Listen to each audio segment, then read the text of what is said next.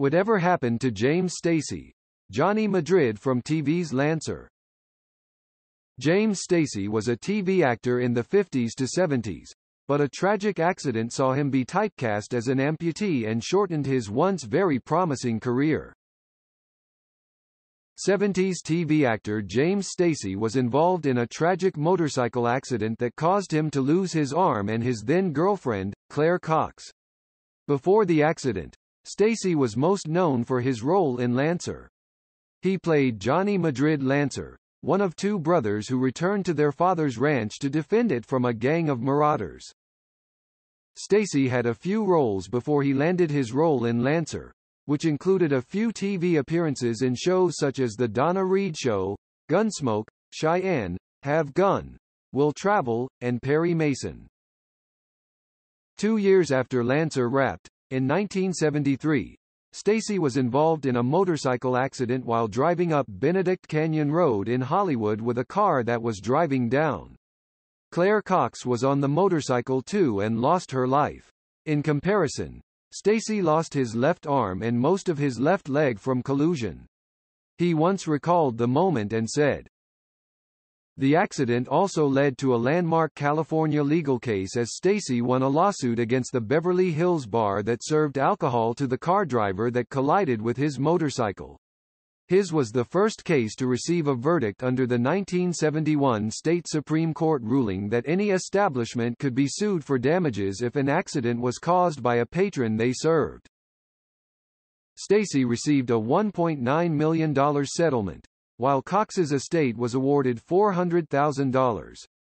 A few months later, the driver, 35-year-old Carter B. Gordon of Woodland Hills, was sentenced to 1 to 5 years in prison for manslaughter and drunk driving charges.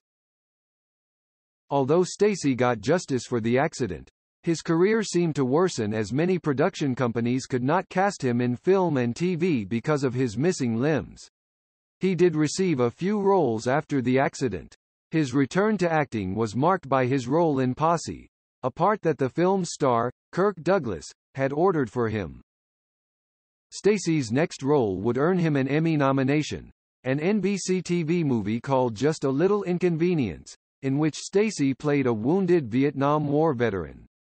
The movie came 4 years after his life-altering accident and saw him star alongside actress Barbara Hershey, whose character falls in love with Stacy.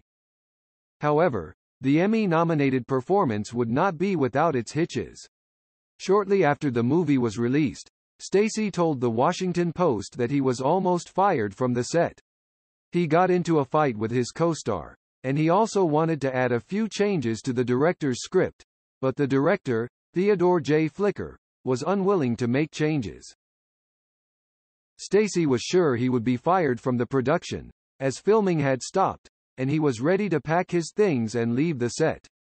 Fortunately, his co-star, Lee Majors, stepped in and saved the day. The film led Stacy into several other roles, including a segment in Cagney and Lacey, where he also played a Vietnam War veteran. Later in 1980, he produced and acted in My Kidnapper, My Love. Sam Wanamaker directed the film. Stacy played a disabled newsstand operator whose small-time criminal brother persuaded him to kidnap a girl for ransom. One of Stacy's last performances was in a 5-part series called Wise Guy in the 90s. The show featured Stacy playing a man who lost his leg and arm during a mine accident. The mine owner also owns the town, so Stacy's character is awarded the town's newspaper through a settlement, and he becomes an editor. The role was different from Stacy's other roles. After his performance in the TV show, Stacy's acting career ended after being accused and convicted of molesting an 11-year-old girl from his neighborhood after inviting her to his home to swim. The day before his sentencing, Stacy fled to Hawaii. A month later, authorities found him after he tried to commit suicide. He was later sentenced to 6 years in the Ventura County Jail.